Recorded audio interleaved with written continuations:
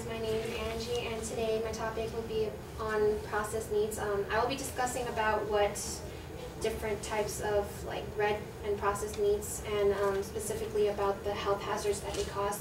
My main claim is that processed meats negatively affect human health, and my main 3 points that support my main claim are that 1, large consumption of processed meats higher the risk of cardiovascular disease. And for some of you who don't know what cardiovascular is, it's another word for heart. So basically, in other words, it does help you, it does higher the risk of causing heart disease. And my second point is that processed meats also cause cancer and diabetes. And last but not least, it causes early death. There are different processed meats that are out there, such as luncheon meats like Spam, bacon, hamburgers, ham, pastrami, hot dogs, and so on. My first support is that processed meats higher the risk of cardiovascular disease, and a multinational group of scientists tracked the health of over 500,000 people from around the world, and they found that people who ate a lot of processed meats are much more likely to die of heart attacks and strokes. Now, what the definition of a lot is about 20 grams a day, and 20 grams is equivalent to 1 thin strip of bacon. Just imagine how many grams are in a Grand Slam at Denny's. It counts out to 130 grams. Now, processed meats contain a lot of fats, sodiums, and chemicals that are used to preserve the meat. And for example, salami doesn't need to be refrigerated and contains about 50% of fat. Our DNA is damaged by all these chemically contained foods that we consume, and I feel like it's a huge issue that we should all know about. And because of the way we eat, we lack nutrition for our brains, which they deprive, and our brain cells are killed, and the meats that we are eating block our arteries, which causes strokes. This leads to my second main point, which is also proven that these meats cause cancer and diabetes through the chemicals such as nitrate, which is a preservative for the meat with sodium. And according to American Institution of Cancer Research, people who ate 3.5 ounces of red meat a day, such as beef, lamb, pork, had an increase of 17% risk of developing colon cancer. And it shows that an average of 64,000 cases per year could be prevented just by cutting down on the ounces of red meat that you eat. And you guys should look at white meats such as chicken and stuff like that. According to Martha Brogan, a cardiologist doctor from University of Northwestern, explains that sodium nitrate damages your blood vessels, causing your blood flow to slow down. This leads to my third point, showing that large quantities of red meat causes early death. And these meats contain a lot of calories, which lead to weight gain, obesity, and for example, bacon and Spam, they don't even need to be cooked with oils, and they can be cooked by themselves on the pan.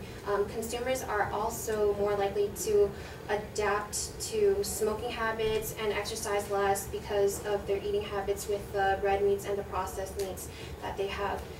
Study leader Sabine Rohrman, a professor of epidemiology at the University of Zurich, explains that people who eat sausages and ham also tend to eat less fruits and vegetables. And from this, I conclude my main claim that processed meats negatively affects human health with higher risks of heart disease, developing cancer, and causes of early death. Thank you.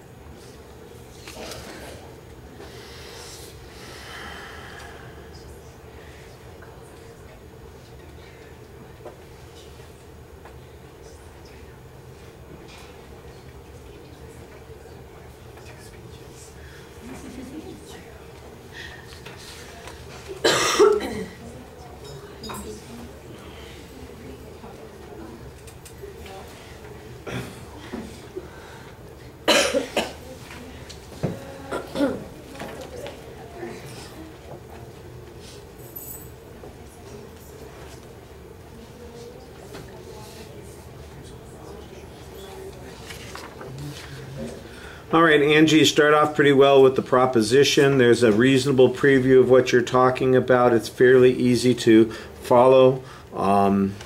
So you're okay there. The internal structure on that first argument, there are some claims that you're making that are not supported by any data. You make an argument that says that brain cells die, that it alters the DNA, and I didn't hear any information that supported that, which is strange because on the other points you have very good information that connects, for instance, the nitrates to risk factors of colon cancer. You've got some statistical relationships between people trading off of the foods they consume for other foods that might be healthier for them. On the first point, I thought it was a little bit problematic when it came to the information, but on the second and the third point, you were a little bit more effective on that. There are a couple of places where your information is not always specific to processed meats, and I do think that you do a good job in that one study citing what you mean by a lot. That helps make it seem like it's it doesn't require a substantial amount for people to be subject to these issues. A slice of bacon a day probably is not all that atypical for people. Most people, maybe they have 2 or 3 slices of bacon one day or something like that, and they're not eating bacon every day. I don't know, how many of you eat bacon every day? Just a question. Like 6 pieces. Every day, a piece every day. 6 pieces every day, you're dead. Sorry. So that's going to be a little bit of an issue. All right.